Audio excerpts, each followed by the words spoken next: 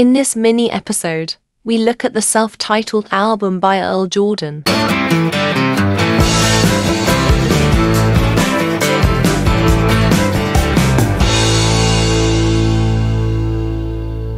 The interesting album I dug out of the cabinet to have a listen to the other day was this one. It's an album called Jordan by a chap called Earl Jordan. Now, a lot of you may not know who Earl Jordan is, and this, as far as I'm aware, is his only solo album, and it took me ages to get hold of a copy of this, and I eventually found a copy which was like 40 years old, brand new, still in its sort of shrink wrap, and I very carefully took it off and unleashed the album, gave it its freedom after 40 odd years, probably some, I don't know, probably 4 years ago, bought it in during lockdown on the internet. And Earl Jordan is the guy doing the singing on the Green Bullfrog album, which is the famous Ritchie Blackmore Jam album, where nobody had their real name on it. And this is a classic of sort of 70s soul, folk, rock, gospel thing all rolled into one.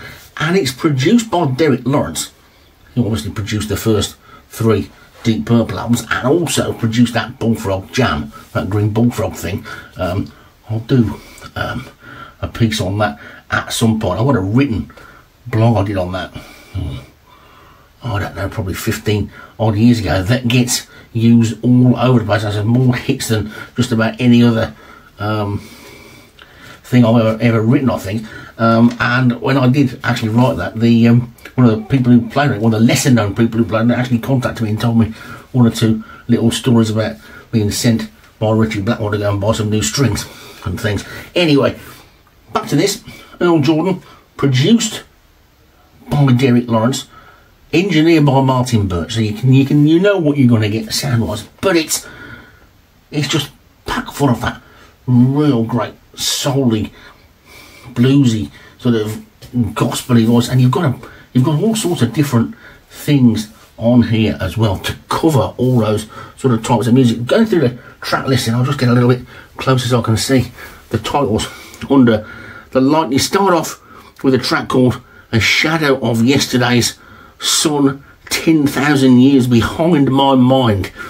Now, that was written by Derek Lawrence. Now, Derek Lawrence, again, as we said, is the producer of this, but he also wrote some great songs for lots of other people as well, including Boz, I think. Boz Burrell, the bass player from Bad Company. He wrote some songs for him as well. Then we get Sugar Joe, which again is written by Derek Lawrence and Del Newman. Angelina is an extract. Then Nobody Hears a Word. We get on to the second side. You get Baby You Touch My Soul, which is obviously a more sort of soul track. It's A Long Way Down, Peace to the Man, and then Looking for the Man. But the track at the end here, if I remember rightly, the timings might be on the actual disc, and that last track, Looking for the Man, lasts for 9.5 minutes.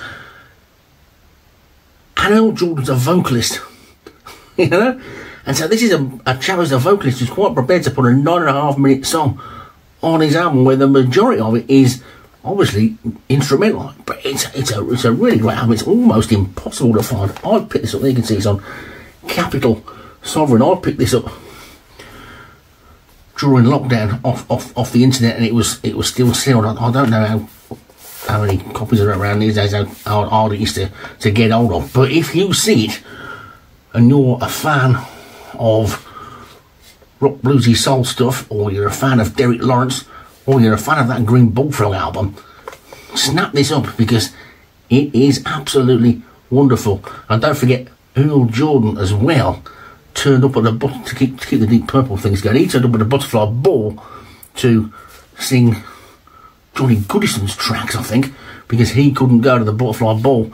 And we had Johnny Goodison come the other week, didn't we, in the Brotherhood of Man. So that whole world of all that rock music from the 70s is all very incestuous. But this was just a brief look, if you like, at this to make you all aware that it's around. Earl Jordan, great album. Thanks for watching this mini episode. See you again soon.